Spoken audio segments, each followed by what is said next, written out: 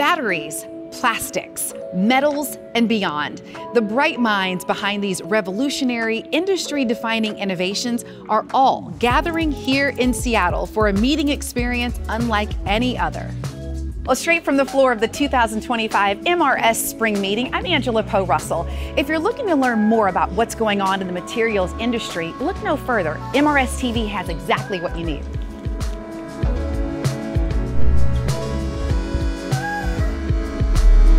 Real big innovations often take hundreds of people.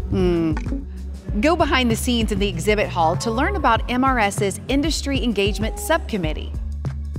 Heterogeneous integration really represents a paradigm shift in the industry.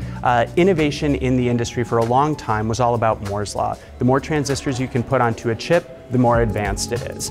And that works really well for logic end markets, processing end markets, but we're a very rapidly diversifying industry. It's not all about more transistors all the time. Take an exclusive look at Monday's workshop on microelectronics packaging and heterogeneous integration. And finally, learn from MRS communications lecturer Kelvin Fu about the limits of 3D printing and the possibilities.